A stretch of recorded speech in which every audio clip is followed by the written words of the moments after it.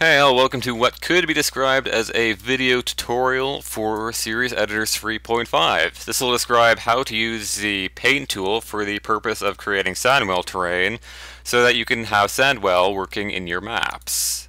So for this tutorial we'll be creating a new world and inserting a new simple model and going to the Mess Editor by pressing E. You can insert simple models by pressing Insert. I'm not sure if I covered that right then. So we'll create a new terrain. Because this will essentially be a editor model, it doesn't need to have like any kind of poly count, so we'll just kind of have it only having the one polygon. And for size, we're going to have it a bit sizey. Just a bit sizey. Don't need to have any vertical height on the terrain tool if you're not using the Displace map. And since really we only have the 4 vertices on a single polygon, I don't think we need it at all. Alright. And that should be our terrain for what Sandwhale will determine where Sandwhale can roam and where Sandwhale can kill. So anyways, gonna want to go to our tools here and gonna go into the Paint Displace tool. We'll for now only be dealing with the Paint tool, which will be these last 5 options here. Arsenal. Alright. Now here it says please select UV map, and it also says select target texture. It doesn't say please for some reason. Well, I guess it fit in there. But anyways, now there's no option for selecting a UV map here. We have to select it down here at the bottom right corner.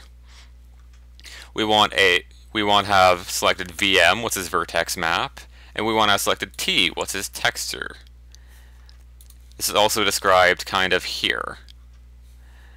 And we want in here our texture, or our UV map named texture, which is the default UV map.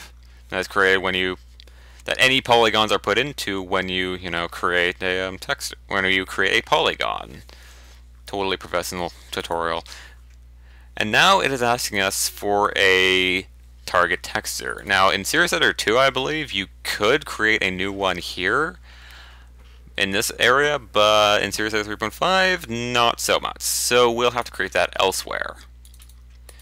So for that, we will make a shader or whatnot for this. For our purposes, we'll be using the plain shader. I really don't think the Sandwhale terrain needs anything more than that.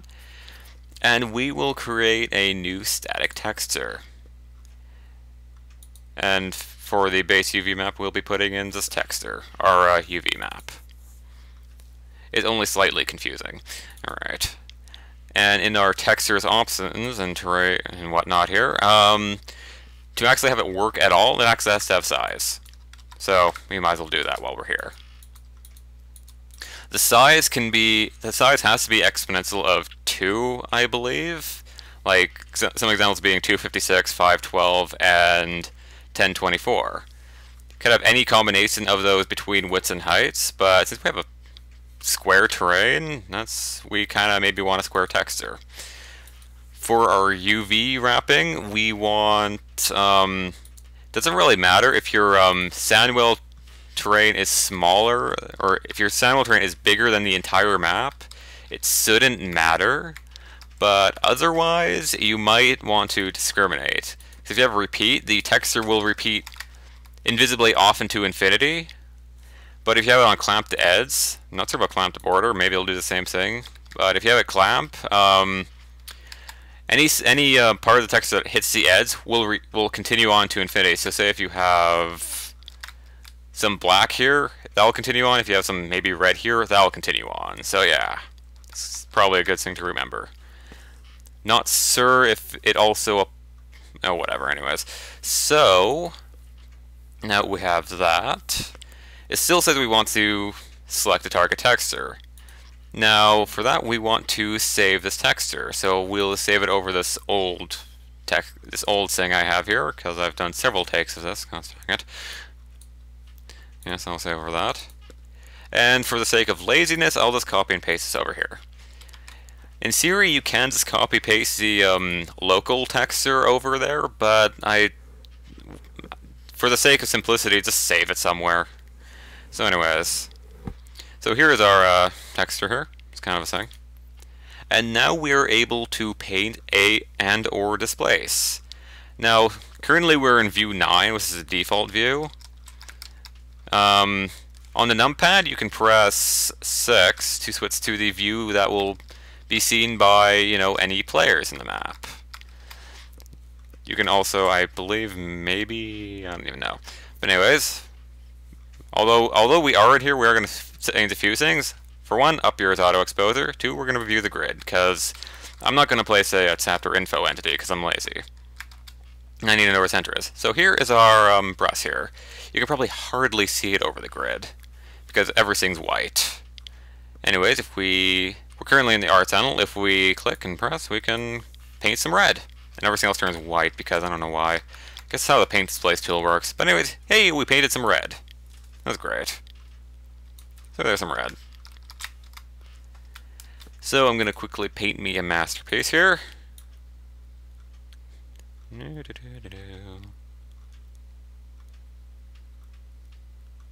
Alright, there should be our masterpiece. Except it's soft-centered. There we go. And there is my masterpiece. I feel like shooting it with an arrow for some reason. For general use of the paint tool, you can... left-clicking, allows you to paint. If you hold Control, the cursor will turn black, and you can actually click to erase your currently selected channel. If you select, if you want to erase all of something, you can just select Texture RGBA, and then and when you do that, it'll erase all of it. Also, Texture RGBA will paint all of them, which I don't think we'll be needing right now.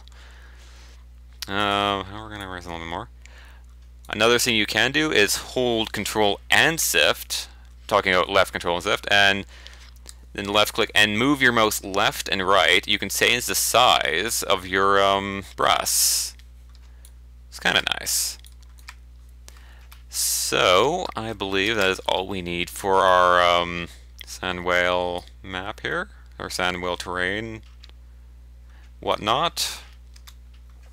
Alright, well, for one odd thing about the paint displace tool, normally you can press D to just drop the tool, but pressing it in the paint displace tool selects displace. I believe there's also maybe other commands for the other channels, but I'm not going to test them right now. But yeah, to exit out of the thing, you just have to press the tilde key, which is on the very left of the keyboard beside 1. So yeah, here is this. Now, to describe the various sections of the Sandwhale terrain, the red area is your safe area. The yellow area, I'm not so sure about. It is generally the safe area. There might be some extra thing on it, but I don't know. The green area is area where Sandwhale can kill you, but where Sandwhale will not appear. Sandwhale will not pop up. Really, Sandwhale will not pop up in any of these areas, but if you're standing on the green, he will just kill you anyways. If you're standing on the black here, that's where the black is where Sandwhale can appear, and you will visibly see him popping out of the desert to, come and eat you. You'll also die there. There's also a thing there. So yeah, that is our Sandwhale terrain. Then we're going to go back to the world editor, pressing E. And yes, here is our Sandwhale terrain. However, it is not declared as Sandwhale terrain quite yet. Also center view on the world. Uselessly. Alright. So we're going to need to insert a Sandwhale controller from the entity list.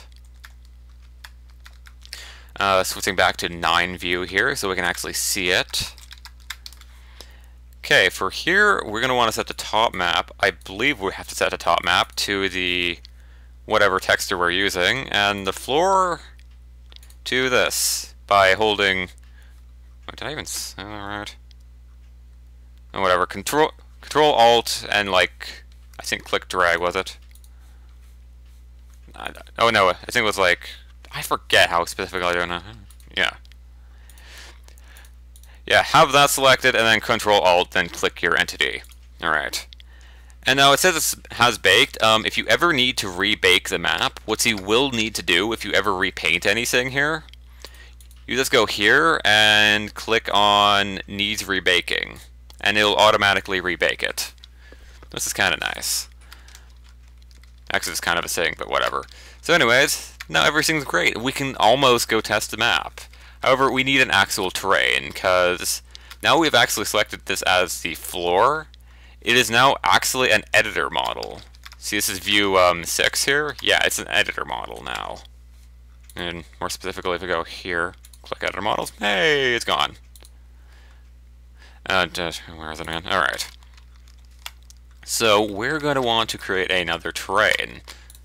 So we're going to move this down a bit, and we're going to clone it.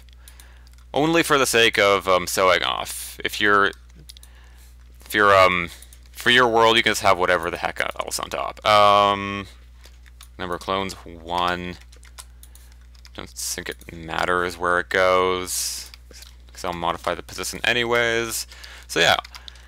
And now, before we do anything though, for Sandwhale to actually attack you on the terrain, you need to have the material for the terrain set.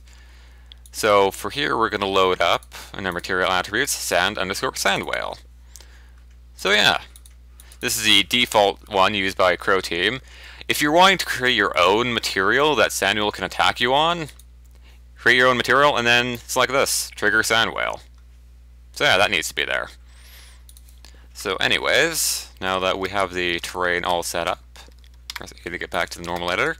And now we are ready to test, I believe. So press T to go into tests. Thank you for buying the game. So yeah, here we are. Here we're on red sand here. Yes, it's totally sand. So if we dance around here, really nothing will hurt us here. Except maybe the random enemies that your normal type map would have. If we stand on the yellow, no, not much of a difference. Stand on the green, run out into the desert, whatnot. And then suddenly, hey, hear that earthquake? Hey, Sandwhale, how's it going? And then we get eaten by Sandwhale. Now, like I said, if you're in the black there, that's where Sandwhale can appear. If you're standing in the green, hey you. All right. Standing green, Sandwhale will not appear on the green, and instead he will pop out of an area in the black, and you will teleport into him. And of course, we can always do the alternative and dance here, and kind of like backtrack into the safe zone. Sandwhale moves a bit fast, so yeah. And that is that. And for the sake of showing that this is not complete BS, with the terrain here, we can go and put on an actual texture to the thing. Gonna, instead of that, going to go and... Can I just go to the root? No, disk. Alright. Avoiding my custom folder because you don't need to know what works I have in progress. Gonna go quickly, just randomly load up. Where are the balls? Is everything? Generic, maybe. Sand, sand, sand. Sand, sand, sand. Looks like sand. Slow def sand. Have to stretch it. Ah. Bit laggy for some reason. And... okay, we'll exit out of freaking mess editor, world editor, and press test. Now here we are. We have a bunch of sand. And we can run out into the desert here. And then we're attacked by Sandwhale. And then we are mauled mercilessly. Running isn't working! Actually, it's delaying the inevitable, but not by much. So anyways, yeah, that is how you create a Sandwhale floor so that Sandwhale can eat your players. And game crash. Editor crash. Yes, that was fun. Fun thing, the last, like, 2 takes have ended in crashes for, like, no reason. Well, I guess it's a sign of stopping, but whatever. So anyways, yeah, that was this tutorial. So yeah. And now everyone will have Sandwhale in their maps, and it will be great. So yeah.